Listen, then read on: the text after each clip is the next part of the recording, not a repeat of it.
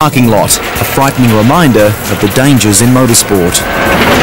Then flat right, left, then right, then fast left 2.5.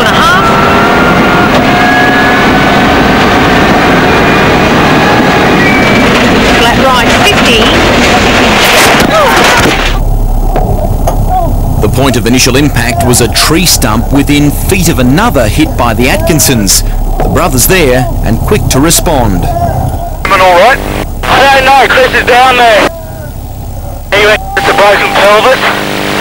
What happened? We crashed and then we were up the road. Now Simon just crashed and hurt himself. Okay. I'm hurting bad. We'll go to the next SOS point and stop.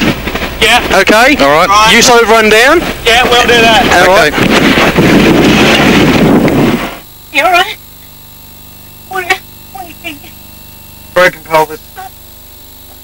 Scott Pedder and Paul Hum set off in search of the nearest SOS point on stage to ensure help was on the way. Stop the stage, guys! Stop the stage! Stop the stage! In keeping with rally protocol, the next car to arrive acts as a backup. Wait. What have you done? How is he? Okay, we'll go. Okay, we're 2.8k into the stage. When the Subaru pair arrived at the radio point, Scott Pedder and Paul Hum had frustrating news. Okay. I don't have a radio. Glenda, Philip, we've actually gone to the first radio point. Scott's gone there as well. They have no radio contact at that radio point. So if you can speak to somebody, just please get the stage stopped. Fortunately, rescue crews had heard the first call from the Atkinsons' car radio and were now on scene. Other competitors were also on hand to help. Understandably emotional, Sue was also concussed. Simon had suffered a serious fracture of the right leg up near the hip, but as only Evans can, he somehow was able to make light of the situation.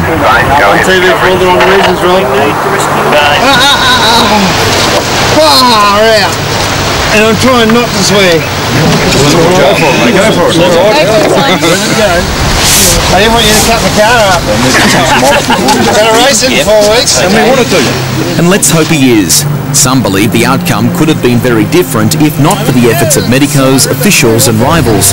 Not to mention the build strength of the Team Toyota Racing Corolla. Simon would be airlifted back to Hobart and appropriately the stage was downgraded. Crews regrouped back in Geeveston before tackling stage 14. Neil Bates and Coral Taylor assumed their